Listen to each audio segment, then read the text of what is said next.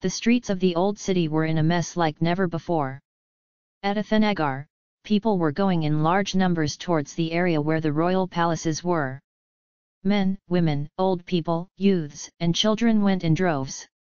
Saivas and Vaishnavas, Buddhists and Jains were also present in the gathering. A few Kalamukas with heavy fasts were also seen here and there in the gathering. Many of the people went away weeping and wailing. Many people went around cursing the reapers. A few youths were seen here and there with guns in their hands. From time to time they went along with the sound of knocking on each other's door.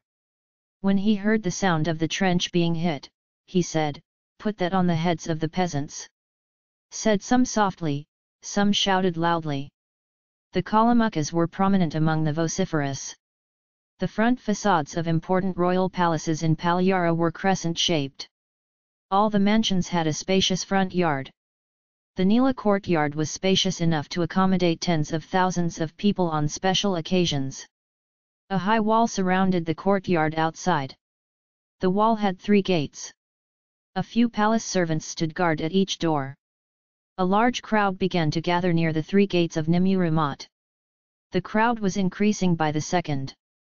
The palace guards let in only the 2 messengers and the village servants who brought them. They stopped others, but could not hold back for long. Let some voices in, not knowing where they're coming from in the crowd. "Get in!" cried. Those behind pushed those ahead. Aren't the waves of the sea pushing each other and finally causing the storm to hit the shore? The same thing happened in this Janasamutra. Those who were in front were bumped by those who came behind and pushed the servants guarding the door and entered. That's it. Even if there was a small break in the Kaveri bank, the flood was getting bigger and bigger and the people were stumbling into Nila courtyard. Within a short time Nila yard was full. Thousands of people have joined there. While talking to Mathuranthagan, Champion Mathavi heard the commotion that occurred when people broke the security and entered Nila courtyard. He stopped arguing with the son and came to the front porch on the top floor of the palace. The uproar of the sea of people subsided when they saw the face of Aparamudati, which matched the divinity, and the meek appearance of her standing with folded hands. There was silence for a few seconds. "Mother! Where is our prince? Where is Ponniyin Selvan? Where is Arulmozhi, who is the benefactor of their eyes?" A few voices rose in the gathering. "That's it, in that sea of people, there has been many times more excitement than before." Sembian Mathavi stood dumbfounded.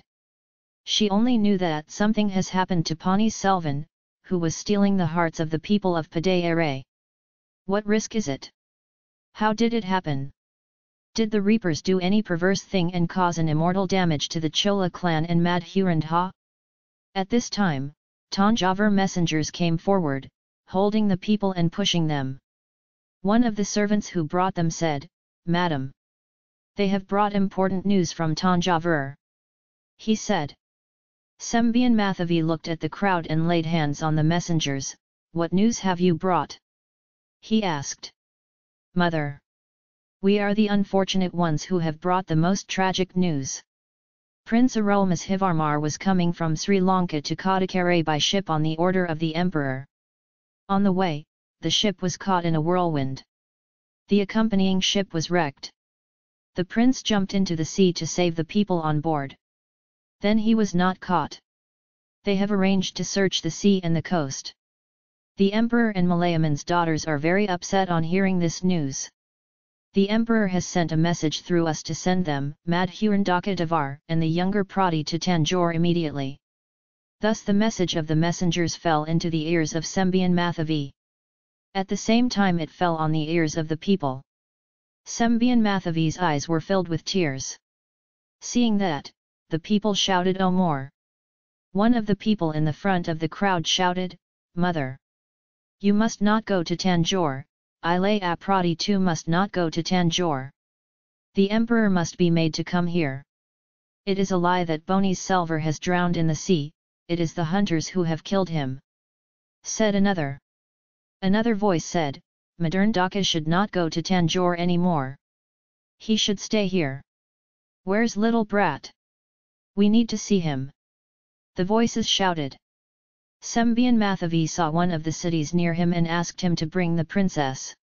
At the same time Alwarkadian, who was standing in the crowd below, moved away from there. He quickly went to the crossroads as before and found the flag house where Kundave was showering goddess Vanatha with fainting spells. Listening to the last words of Ile Apiratha to Vandiyathevan, he went and announced about the Amarkala in the palace courtyard. The younger Prati leaves the maids to do the Sedayapasara for Vanathi and leaves in a hurry. As Ile Aprati approached Sempi and Mathavi on the upper floor of the Kundave Devi palace, she noticed tears welling up in the old lady's eyes. The scene brought tears to Kundave's eyes as well. Seeing this, the society was further plunged into grief. Ponniyin Selvan did not drown in the sea. The robbers killed him. They must be avenged. The emperor is being held in prison by the evildoers. He must be freed and brought back. We are ready to depart this moment if the princess gives the order. All this the people in the crowd said to the younger Brady. Kundave's mind thought seriously. The fact that the prince is alive should not be revealed now. But the people also have to be pacified. There was a way out. Wiping the tears from her eyes, the princess looked at the front row of the crowd. By then, Alvarkadian and Vandiyathevan were standing there. Seeing Alvarkadian, Ile Aprati signalled for him to come up. Alvarkadian went up like that. She said something to him in a low voice. Alvarkadian looked at the people and hired them. He said in a loud voice like thunder. Younger Prati can't believe that Ponniyin Selvan is dead. He believes that Samudra Rajan will have saved him as he once carried and saved the prince of Kavaritai. He also says the same when asked about the reason. Younger Prati will make proper arrangements to find the prince. He requests you all to return home in peace. Hearing this, there was a huge sigh of relief from the crowd. Where is the preacher? From his mouth we also hear the good news, said one. Vandiyathevan jumped up and went to the upper floor saying that this is the time. Alvarkadian went and stood near him and said, it is true that the prince has suffered greatly. But his life is not in danger, he will soon be found. He said. How do you know? Said a voice. I am the causer, I know by seeing the planets and the stars, I know by seeing the causes. Lie. You're lying. You're not mean. You're alone. Said the same voice. Vandiyathevan looked at the one who had that voice. He came to know that he was the son of a doctor. Madman! You call me alone? If I am alone, who's alone? He asked. One of the janitors, replied the doctor's son brightly. What did you say? Vandiyadeva roared. The top floor where Vandiyadeva was standing in the Neela yard where the people were standing was 12 feet high. He ignored it and jumped on the doctor's son from the top floor. The war between the two began. Isn't fighting a fun thing for everyone, all the time? People stood in a circle around the place where Vandiyathevan and the doctor's son had fought and started having fun. The people upstairs looked at it anxiously. Most of the crowd started shouting louder than before without knowing what was going on. At this time, from the door, Sanganatham and the sound of horns were heard. Prime Minister Anirudh Brahmarayar is coming, give way. A voice was heard. The Prime Minister automatically got his way in the crowd.